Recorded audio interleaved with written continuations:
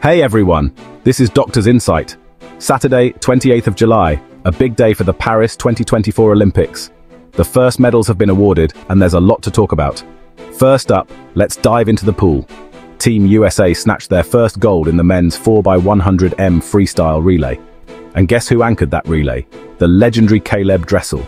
Fans and athletes went wild, and even Snoop Dogg joined in the celebration. How awesome is that?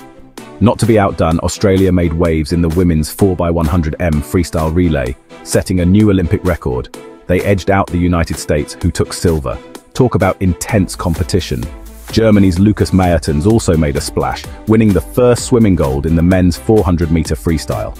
And let's not forget American Gretchen Walsh, who set a new Olympic record in the women's 100-meter butterfly. These athletes are on fire. Now, about that opening ceremony.